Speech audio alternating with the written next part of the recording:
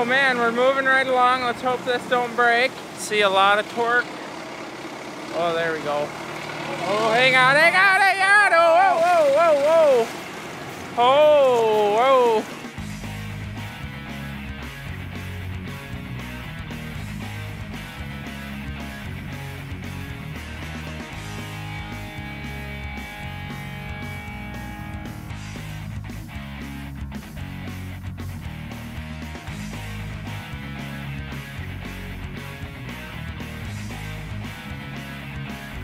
Hey guys, welcome back.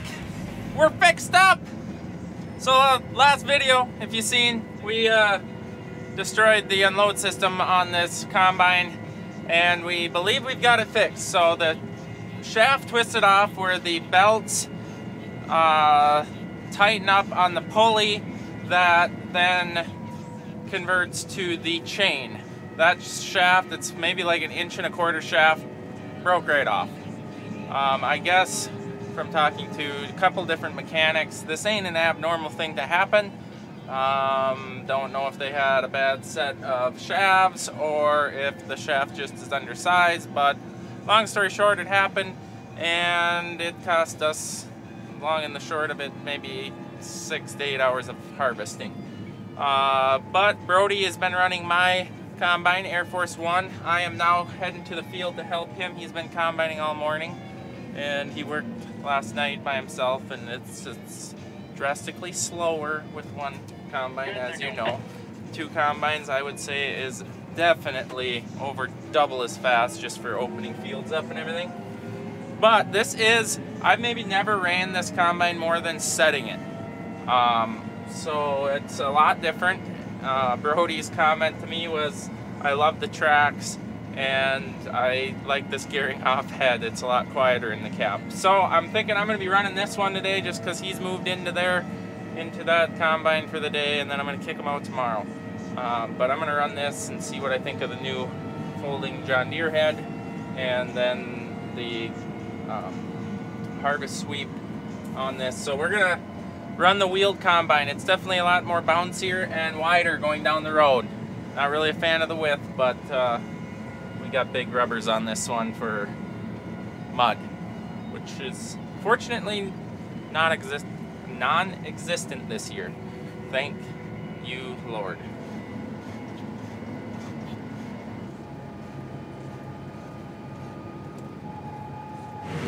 Combining. It's a different view, different head, different view. So the major difference that we have seen between the Geringhoff and this head is how much shorter the Geringhoff's snouts are, or crop row dividers, if you want to be technical. Much shorter, not a big deal when you're going down the field straight here, but when you get into curves, it becomes a very big deal. The shorter the snout, the better off you are because you can round corners a lot better. This corn is horrible. My gosh, where has he got this? So 2 different combine operators. I have mine set up way different than he does, with screens, functions on the joystick.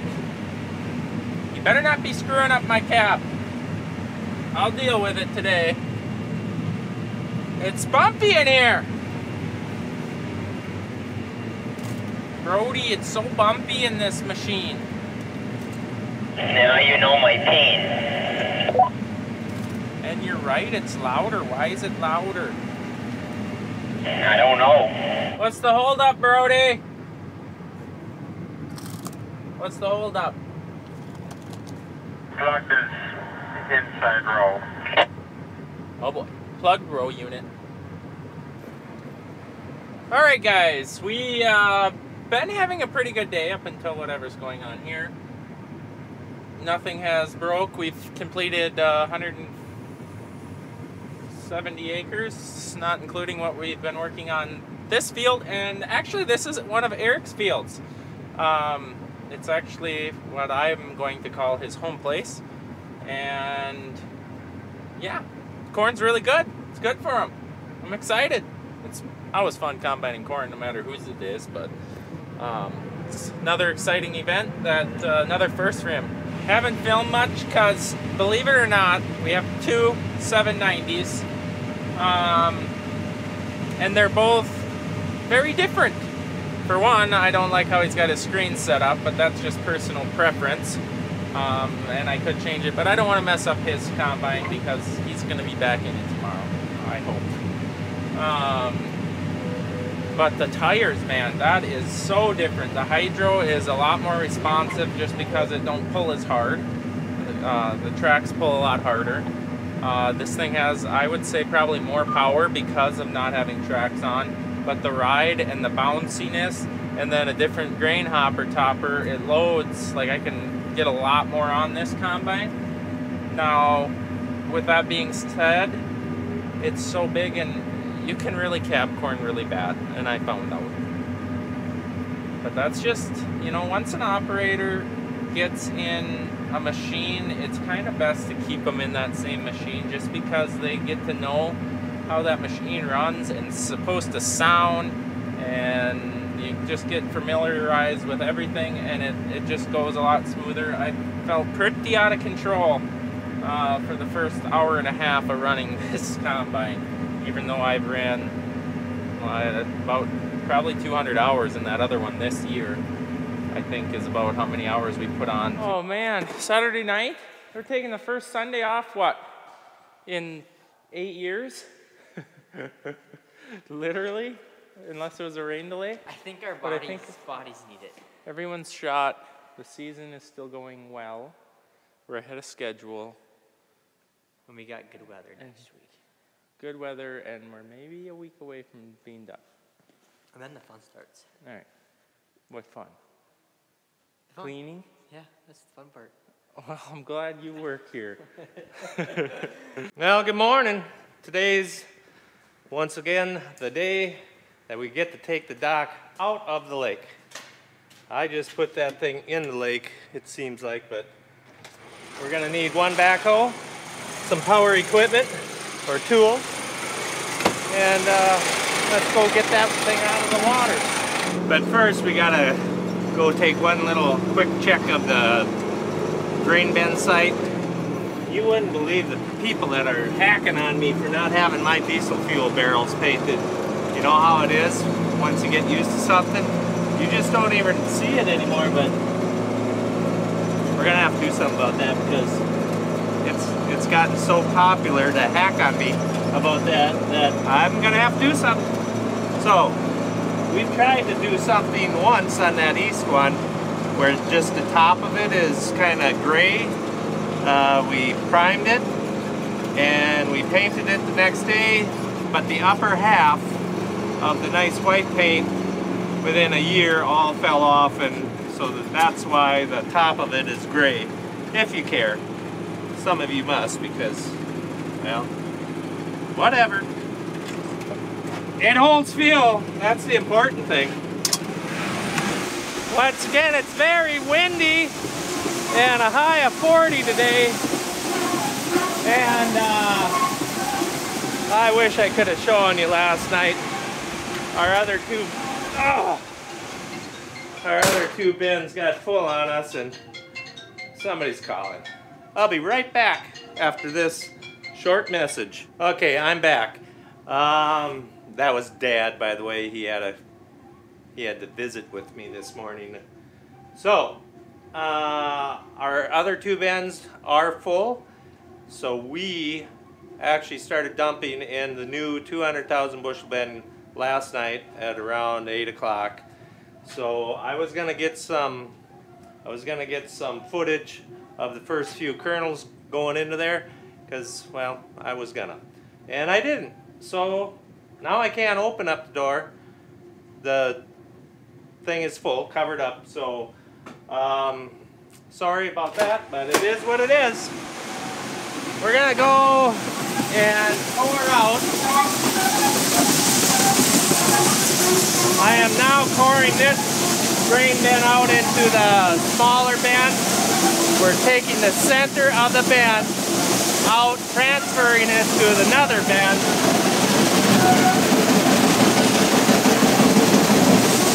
I am working the gate fully open to try to get that center to break free. Sometimes it offloads or unloads a little bit, to the side so the core stays in there. I hope you guys can hear me. I'm trying. So the idea of doing this is the center of the bend, as we have told you before, does not really cool very well because of all the fines. Stuff like this, that will actually fall down into the dead center of the bend if your load spout is dropping in the center of the bend, which we might have issues. It's kind of, the new bend is not loading dead center because it's such a long fall. Just a little bit of a angle of the chute or the spout that the corn comes out of, if that's off a little bit, it throws the grain to one side. We're gonna have to address that, but everything went good last night. The dryer master is doing what it's supposed to do. No complaints yet. So everything's been going really well, other than one gas valve on a dryer, which I haven't gotten the bill yet, but I'm sure that's going to be in the $2,500, if not more, if you care. Okay, back to the backhoe to get the docks out. I thought a lot of guys been wondering what them mats are with holes in. It just cuts down on splashing. A lot of Instagram guys always asking, what's that for? It's for splashing purposes. It helps, and it is old belting out of a live bottom that we went and cut a bunch of 6-inch round holes in it. So now you know. Things look a lot different around here.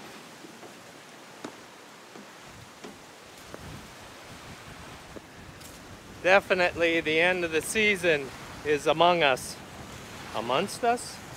You know what I mean. Sorry for the wind, but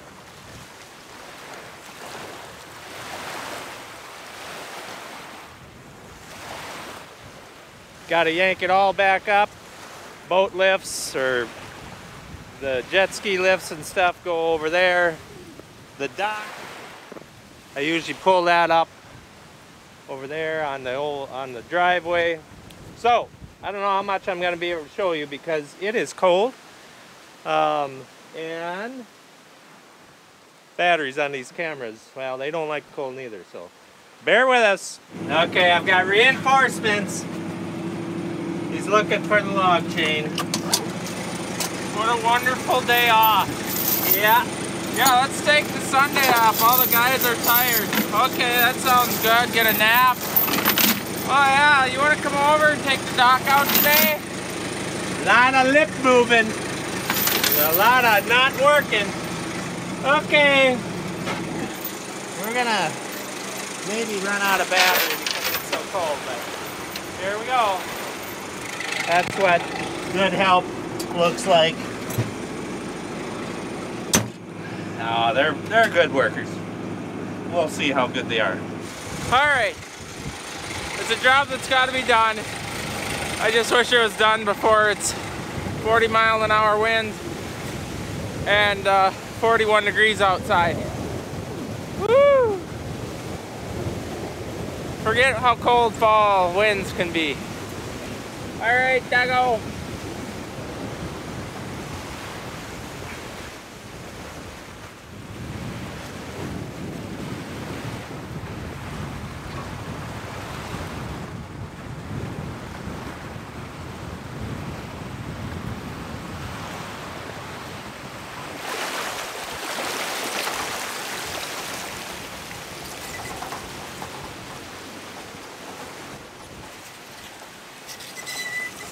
It ain't so bad with heavy equipment, but the temperature is what's so sucky about today.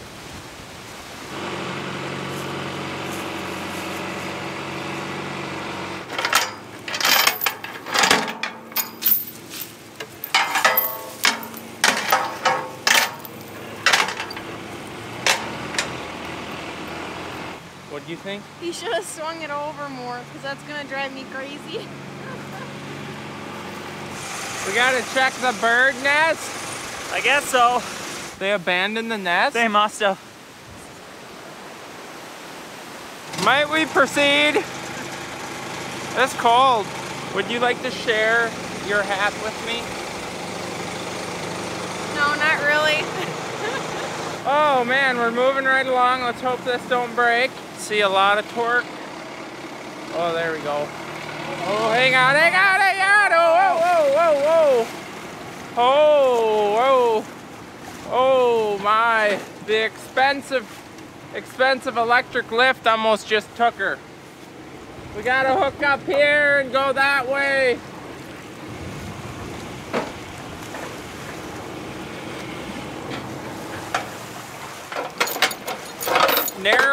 Narrowly avoided that very bad, expensive problem. Thank goodness. Forgot how the face doesn't move when it gets cold.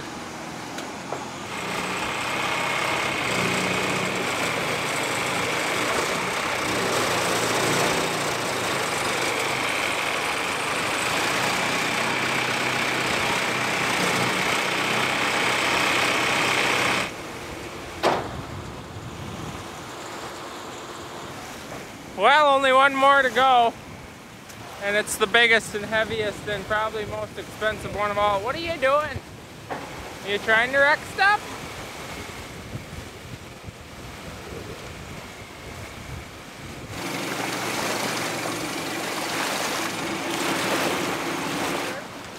He told me that he raised the legs, but apparently he did not raise the legs.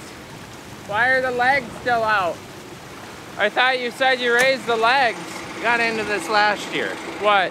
Oh, they label it up and down? What are they talking about? I did the same thing last year. Look at that. Up? Do you want the wheel up or do you want the dock up? The lift. Well, it appears like you probably ruined it now. I'll buy a new one. Just out of spite. Well, there you got it. Lake's back to normal. And winter's coming. Only wish you could feel that nice, nippy air that's coming across the lake. Hey, is that your railing project that still ain't done? Right back there? Yeah, somebody made me go and harvest the crop. You know, our livelihood. Oh God, it's cold. Bring your dog with? No, why? Oh, that's too bad.